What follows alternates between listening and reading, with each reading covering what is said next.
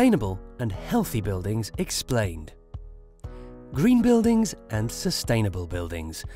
Are they the same? Although the terms can sometimes be used interchangeably, there are some key differences. A green building is one that helps reduce the impact it leaves on the environment, both from that building's construction and from its use.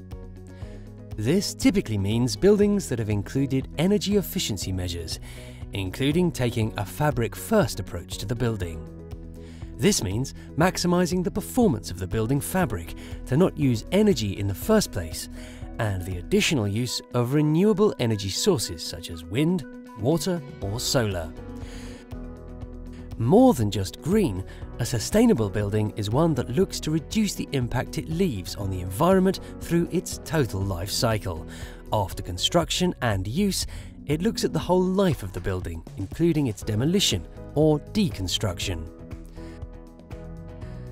A sustainable building also looks to use resources to build it that have low embodied energy. They have been sustainably sourced and can be used in another way or recycled at the end of their useful life as part of that building.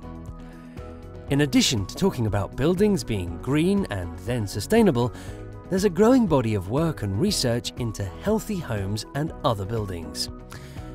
Healthy buildings have the ethos of protecting the health and improving the well-being of those people in that building at the heart of the concept.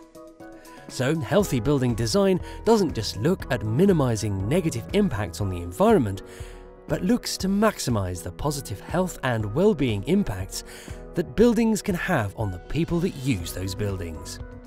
With urbanisation, growing health costs and other social consequences, we should all consider how buildings can have a positive impact on people as well as reducing the impact on our environment.